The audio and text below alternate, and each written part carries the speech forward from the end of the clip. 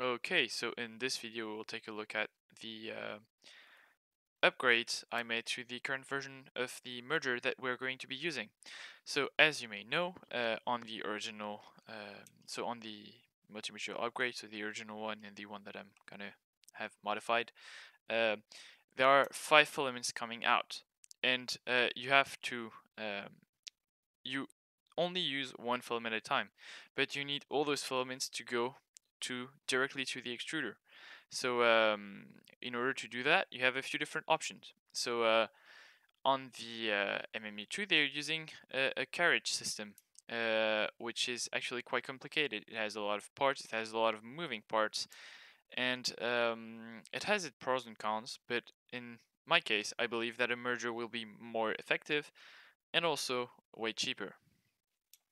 So let's first take a look at why I'm not going to be using the carriage system, and the main reason is really simple. It is cost. So as you can see here, you have a few things that can be expensive. First, the NEMA 17 stepper motor. This will be 20 bucks, let's say. I'm speaking Canadian dollars, so it might not be exactly, but it's about 1.3 US dollars, so it will be a bit cheaper in US dollars, but that's what I'm going to be using. So the rods, you're probably not going to be able to buy the specific length you need if you buy it online or like I did. So another 10-20 bucks, so 40 bucks here, simply with those two parts. Now the thread rod, another $15, so we are at $55, and that's a lot. So when we're speaking about the total cost of this thing, $55 is a lot when you can simply replace it with a merger, and that's what we're going to be using.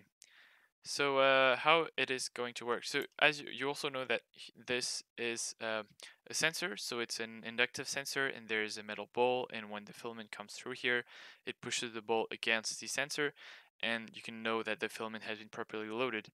So I've made a similar sensor, not a similar sensor, but I've also implemented a sensor in my merger, and it will be a simple switch, but we'll come back to that later. So it's really simple. You have the 5 filaments that come in through here with a PTFE tube insert so that it runs more smoothly and that you don't have a way smaller like place where it's 3D printed. The PTFE tube will be way more accurate than your 3D printer and way smoother, so it will cause way less friction. It's like a button tube system, and the place where it's going to be different and maybe cause a bit of friction and let's say issues is going to be way smaller than if I had all this 3D printed. So this goes through here, and you have a switch placed in there, and when the filament comes through, it activates the switch, so you know that you have loaded it. So the switch has also economical advantage, and does not bring too many downsides because these are a few cents, and when you compare that to an inductive sensor with a metal ball, it can be 10, 100 times cheaper, depending on what type of switch you buy. So that's what we're going to do. Now I'm going to show you a time lapse of how I modified the previous merger, and then we're going to take a look at the final result. Okay, so design-wise, it was really easy. You had simply an insertion inside the merger to fit a switch, a few holes to place screws to hold the switch in place. I had to play a bit with the measurements, so I had to do a few versions to get it right. And I also cleaned up the inside so that it would print properly. So now that we have finished the design, we can go ahead and print it. So, pretty easy. Slice it, rate it on its face. I use adaptive layers so that it would print faster, but still keep round edges for the filament holes. So now let's take the SD card and take it to the printer.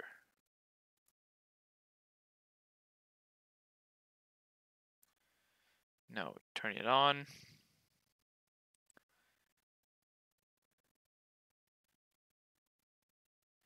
And let's go ahead and start the print. So preheat PLA, print from SD, and let's hit go. Now you're going to see a time lapse of this exact print. So this was one of the previous versions, but it's pretty much the same from the older one, just with a few different dimensions.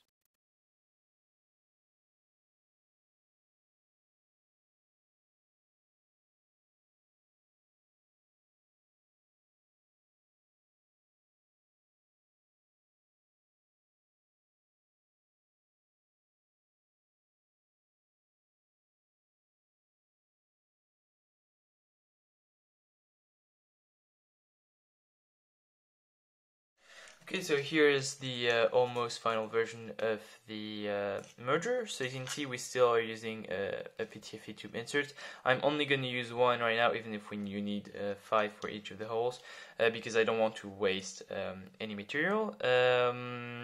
So you insert the PTFE tube inside the print, so I've made it a bit longer so I can easily take it in and out. And now you can see that it works perfectly. So it goes in and straight out. So you might hear a bit of rubbing. It's because I haven't added the pneumatic coupling to couple like the other PTFE tube at the other end. So it's a bit, it's like kind of rubbing against the border of the print, and this is making a bit of noise. But as you can see, every single one of them works, and you can hear the switch flipping and closing the circuit when I insert the filament. So what I'm going to show you right now is I'm going to use a multimeter and actually so as you will soon be able to hear when I've inserted everything, when the switch is closed, you can hear a beep. And that means that the circuit is working properly. So here I insert the cable, and you can hear that the multimeter is detecting that the circuit is closed. So in this way, we're simply going to connect the switch directly to the main board, and we're going to be able to tell whether there's filament that has been inserted or not. And as you can see, this entire system causes very minimal friction. So here you can hear the scrubbing against plastic, but that's about it. And it's very similar to a normal PTFE tube. Now we may run into some problems when using flexible filaments if we use a 6 NEMA 17 motor setup. So when using also the MMU2 as an extruder as well. But we'll get into that a bit later in the next videos probably. So that's about it. Thanks for watching, and I will see you in the next video where we'll be talking about the economic side of the project. So how much it's going to cost, so the price range that I'm aiming, what is the most optimistic price they would reach, and the more pessimistic one. And yeah, that's about it. So thanks for watching, and I'll see you later.